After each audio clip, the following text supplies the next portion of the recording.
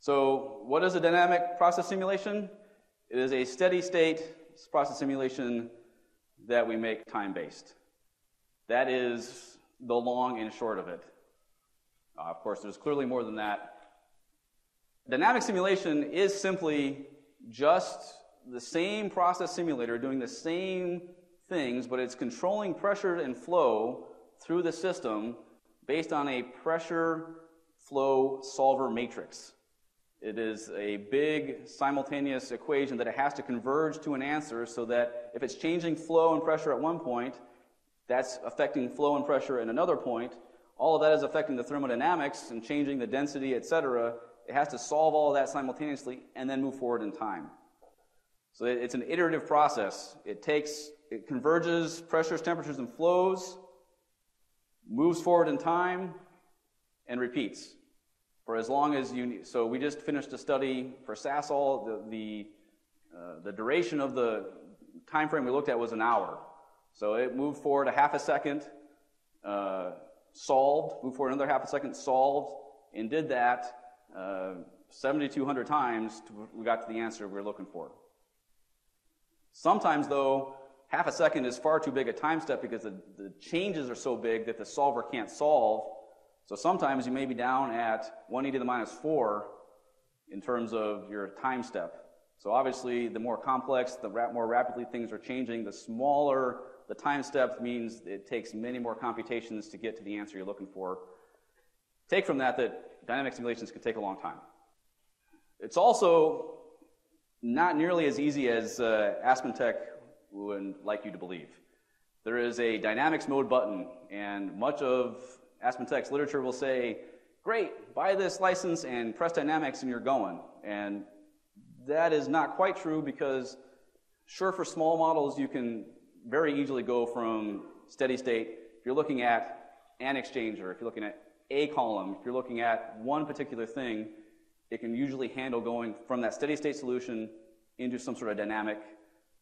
But if you have a large system, which is what we just modeled, a large system has a bunch of valves, and every valve in steady state is a fixed dP. It does not have that pressure flow relationship from a K value, determines the pressure drop based on flow, like a valve would. Because the steady state doesn't know that and can't set the pressures because of that, it's never, very rarely, as a large system, good to start in steady state, get it all solved steady state, and move from there. Normally, you have to build it in dynamics mode, and we'll go through that in a little bit. Another reason it's not that simple is that pressure flow solvers are irritable rapscallions. The pressure flow solver will decide in a moment's notice, I'm not going to solve this, for what seems to be no apparent valid reason. And the art of dynamic simulation is not in setting up the problem, but knowing what to do then. Because when the pressure flow solver says, I don't have an answer for you, what do you do? And that basically comes through experience, just doing it a lot. Dynamic simulations, though, are something that any of you in this room could do and could set up. But make sure that you're understanding the physical phenomena going on behind the scenes. Dynamic simulations are powerful, but they're often very counterintuitive. So that gets into the why for this. For every one of these things, I'm going to tell you what it is, why we would do it, and how we would go about doing it. So for the why, dynamic simulations are there because nothing in life is truly steady state. Even if it seems steady state, it's really just a pseudo-steady state because it's about to change to something else. So dynamic simulations help us identify where those hazards are, where the issues are, because those usually occur in some sort of transient condition. Something has just happened. A pump has just shut down. Something is happening. A cracker trips.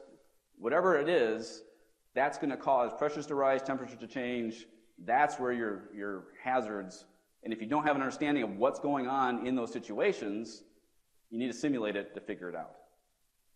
And again, what would seem to be a very straightforward, easy solution often is very counterintuitive. Never have I run a simulation and it come out exactly as I would have thought. There is always a wrinkle or 30 that totally throw me.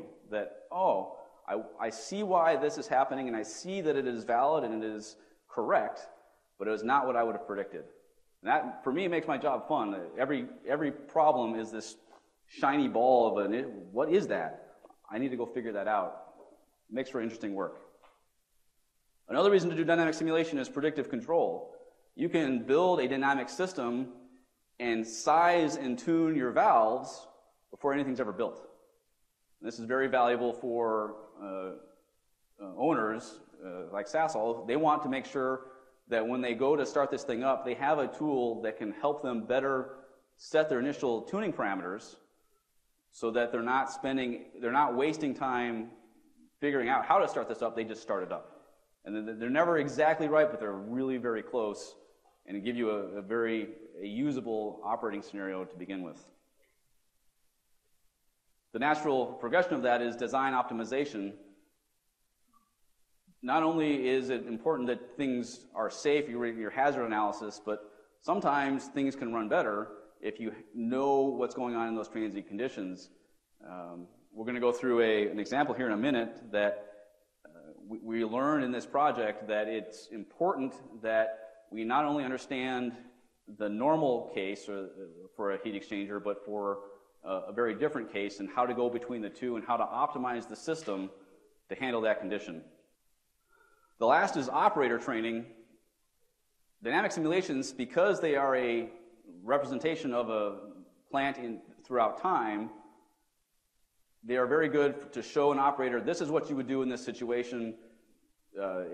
Show them, if this happens, this is how we expect things to respond. You need to have responded by this time so that the plant doesn't blow up and people don't get hurt.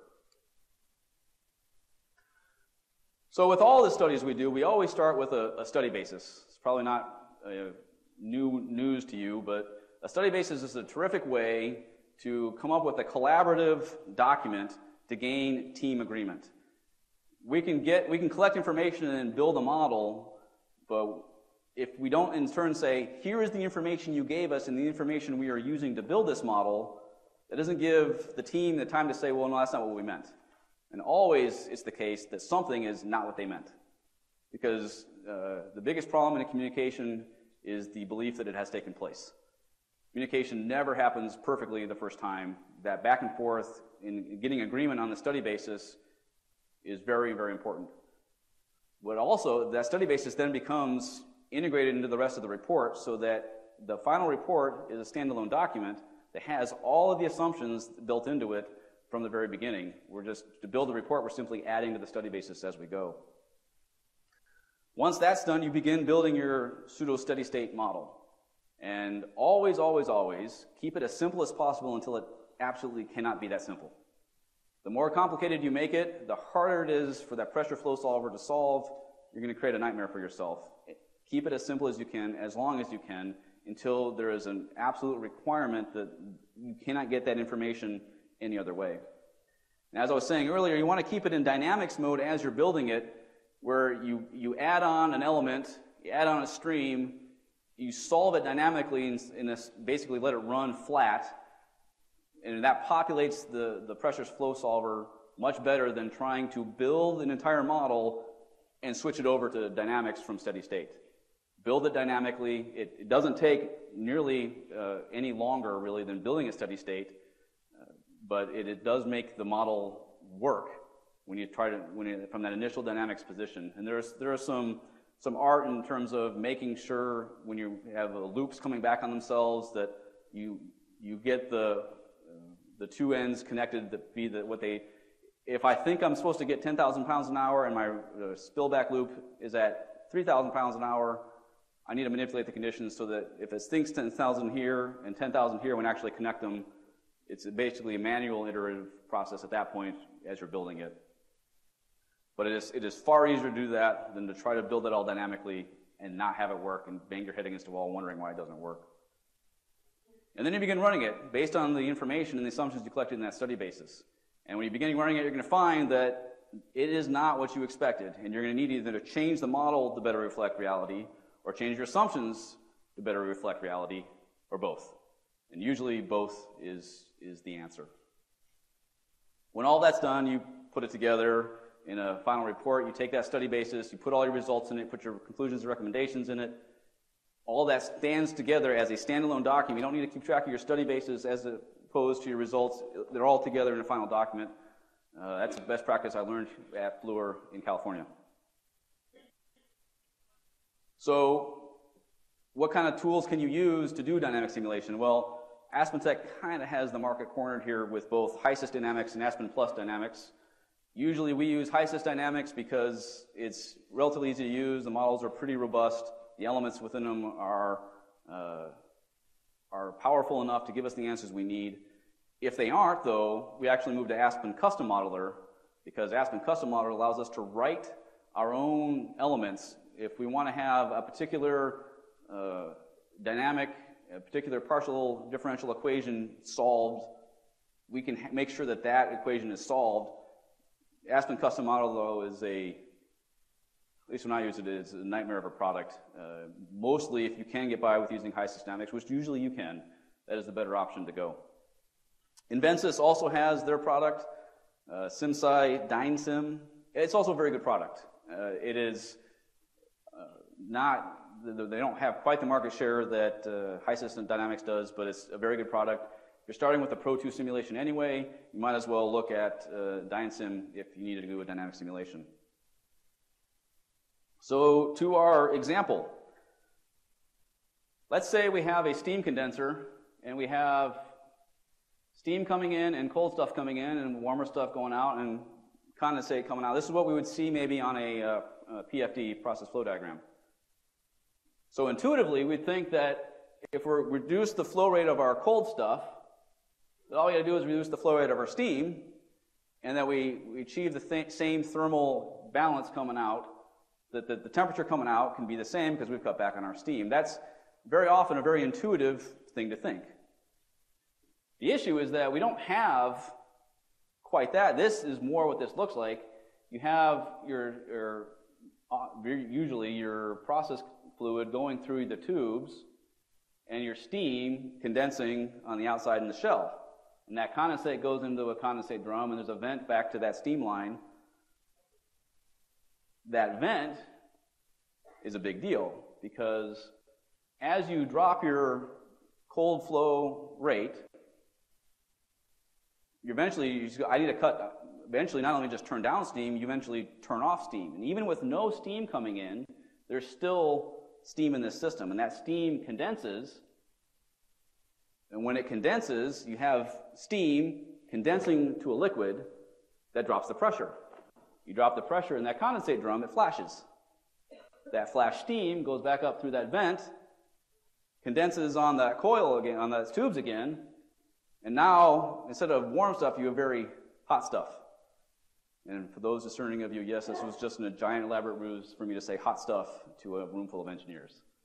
But this is a big issue, because if you're trying to turn down a condenser, if you don't do so slowly, and you don't have a way to get, as long as there's energy in that condensate and that pressure is falling, this thermal siphon effect is going to be a big deal here. And so in that steady state, well, all I do is I say, okay, I have this at the lower flow rate, and the steady state condition ends up with a new steam rate here. But the time, the transient process in between can create a very hazardous situation with your process conditions, especially if equipment downstream of this isn't designed for the temperatures you might achieve there.